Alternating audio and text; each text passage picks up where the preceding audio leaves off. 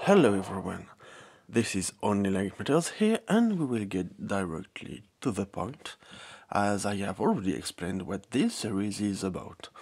I put a card on the top corner of the screen if you have not watched its presentation yet. We already accepted our first contract to launch our first vessel, so let's go directly in the VAB.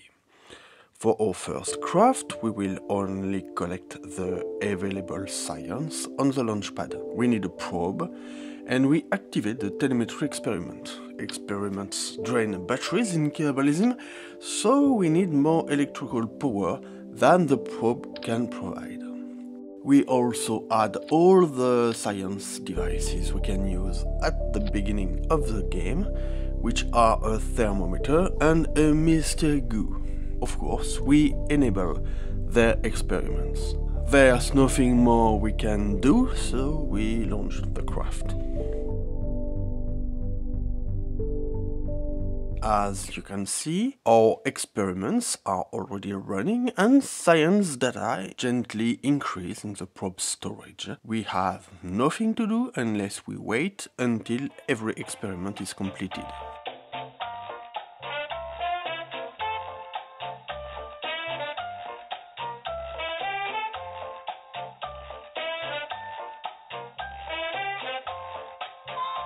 Incredible! We have collected 3.3 points of science.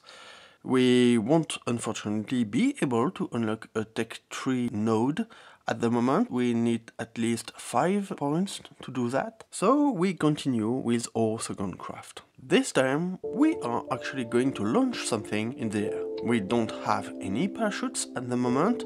All our science will have to be collected before impact. We remove the mystery goo because its experiment cannot be transferred as its sample and not data. We pick a solid booster, and as the craft won't have a very good aerodynamic shape, we have to add winglets to force our vessel to go forward. We stack the boosters, and we don't need any decoupler because we will use a famous trick many players already know in the stock game. We will see that later. For those who don't know the trick, here is the thing. If you ignite a solid booster on which another one is attached, the temperature of the one below will reach what the part can endure, and then it will explode. That's a real hot staging technique actually.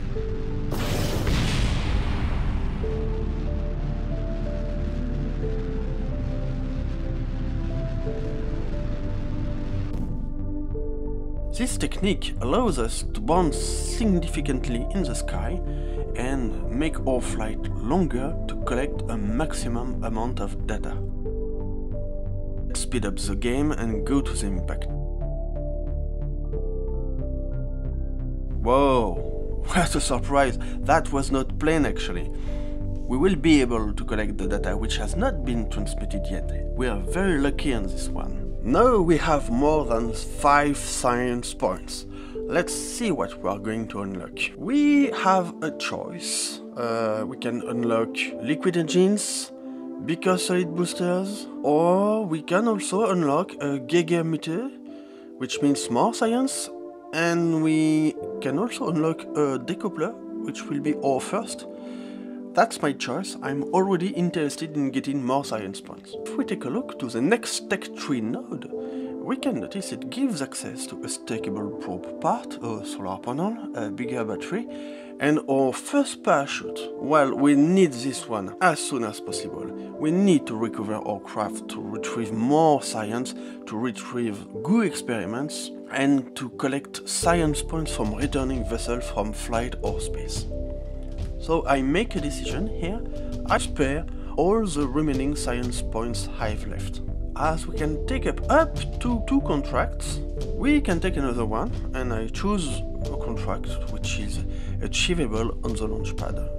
A very easy one. It has to do a simple job, so it's a simple craft. I assemble it, I launch it, I take the money, and next one.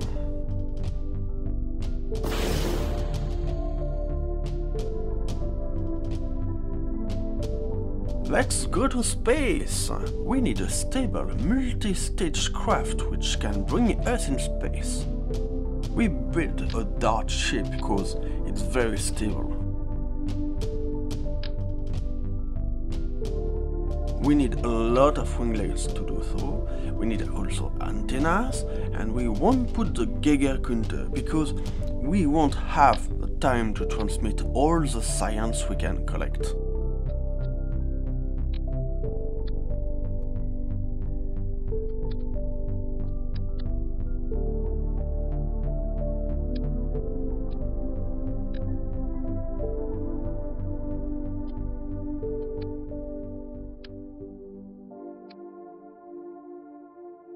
Only telemetry and temperature will be run.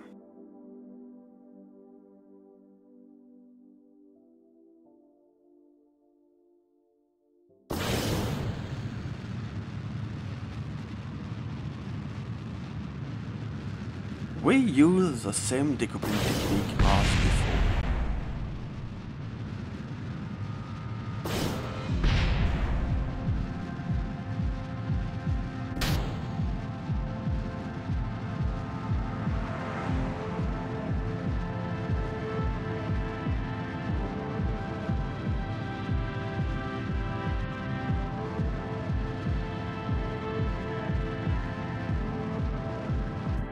Our craft jumps nicely in the atmosphere while the data accumulates.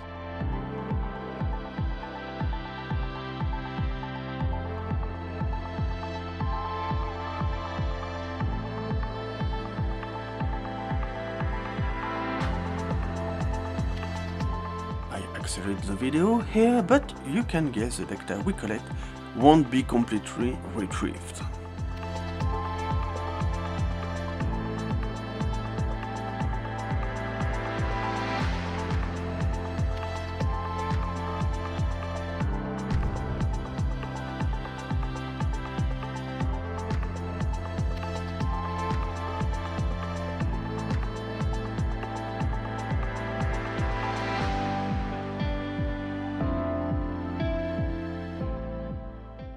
We now have an incredible ludicrous amount of 26.5 science points. I have a guess on what we are going to do. Of course, we unlock the survivability node, mainly for the chute, and as we have enough points, we can also unlock the basic rocketry one. Now we can make more science in the atmosphere and get it from different biomes. We've adapted our dart design with the new prop part, the chute and bigger solid boosters. This time we add the Geiger counter and the goo. We check our staging and let's go. We start with collecting all the radiation experiment on the launch pad before igniting the first solid booster. Again, we have to wait a little bit.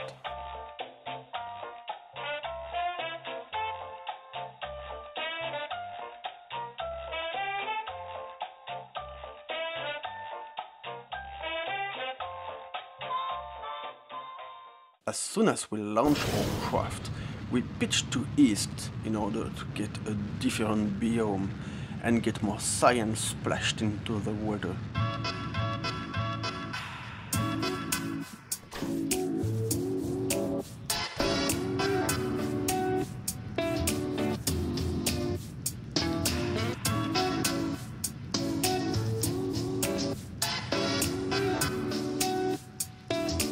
During the flight, I activate the goo, each one at a time for flying low and flying high situations.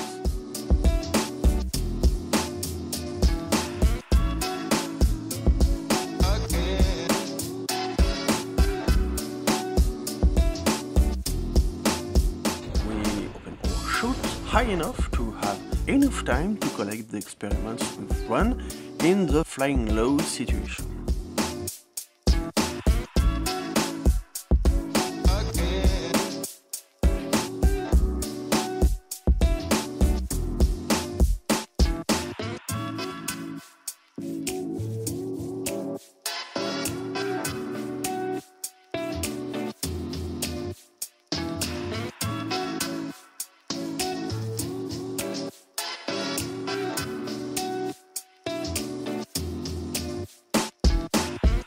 then we splash into the ocean. We have enough batteries and a go left, so it's very good news for our science points hunt.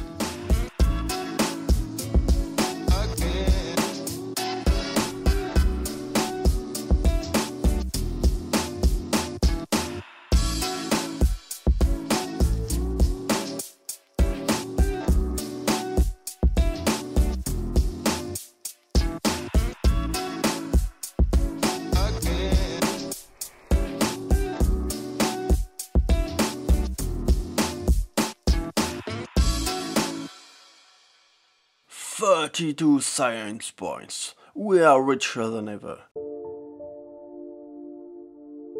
We unlock the general rocketry tech node because this is the one which allows us to reach our first orbit. We don't have enough points to unlock more nodes. A totally brand new craft is needed here. We will only keep the probe, the chute, the thermometer and the Geiger counter, and we built our upper stage with liquid fuel tanks and engines.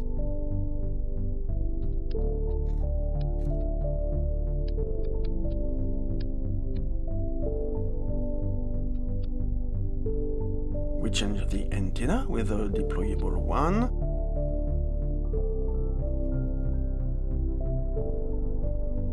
Under the upper stage, we build our rocket with solid boosters. They provide thrust and delta V for a very low part count and a small amount of money. We keep the winglets, though the upper stage has not a good air profile. We add the solar panel, and one only will try to get by on little energy. We have only 5 units of electricity, but that should be enough.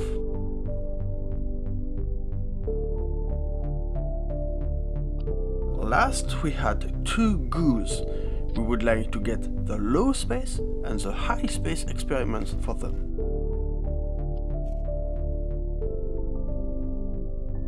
At this point, maybe we're a bit low on the overall delta V the rocket can provide. I add a stage with the liquid fuel parts.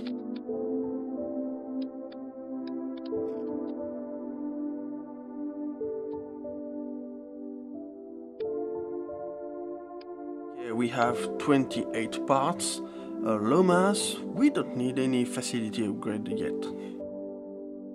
Okay, I forgot my staging. Let's rearrange this. And oh boy. Okay, you didn't see what happened here. And again. Okay, I'm totally blind on the maneuvers here. I don't know how much I must pitched and when regarding the rocket overall thrust, shape and the 2.5 factor size of the Earth. Okay, I give a try at 30 meters per second with a very gentle pitch. Maybe our turn is a bit low, but well, I deactivate the SAS. The rocket turns by itself, and that's actually the best method to maximize the efficiency of our launch. Okay, staging, everything is going well this far.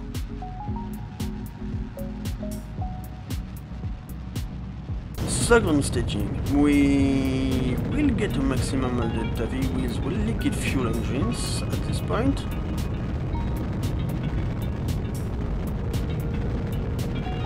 I have concerns regarding the altitude and the inclination. Maybe I'm a bit low.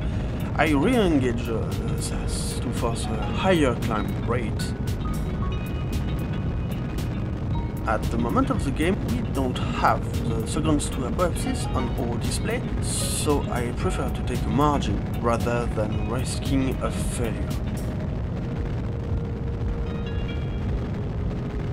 Last staging. During the last part of the ascent, I control the inclination regarding the apopsis and space altitude, which is around 87 kilometers high. When altitude is high enough, we can deploy our antenna.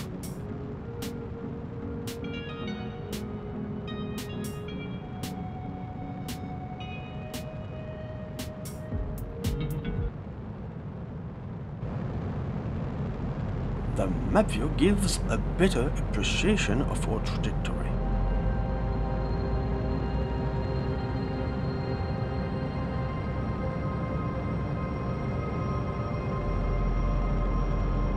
As I want to reach the space high situation, and I don't actually know where is the limit, I continue with raising the APSA. Our APSA is still under 87 kilometers, so technically we are not yet in orbit.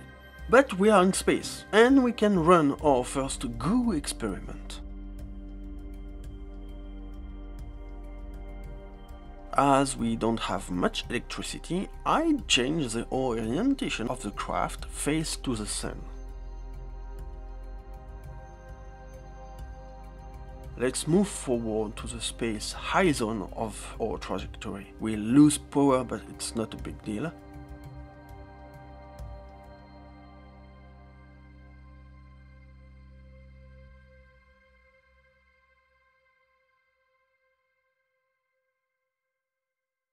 We just need a little push to reach our first orbit.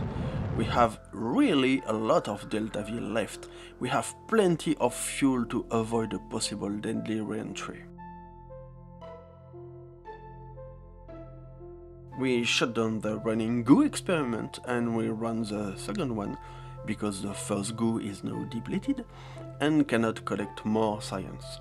Goos can be upgraded later in the tech tree to get more experiment slots.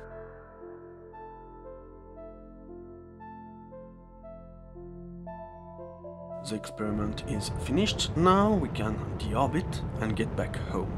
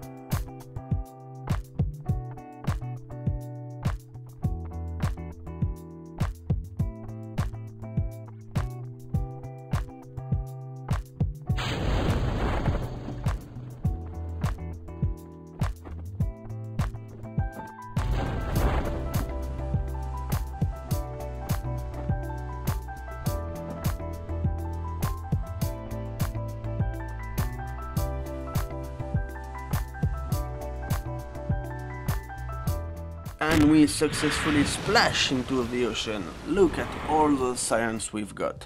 This will surely help to go around the moon, but all things come to an end, and we will see more next time. See you soon, take care, and don't forget to test is adopt.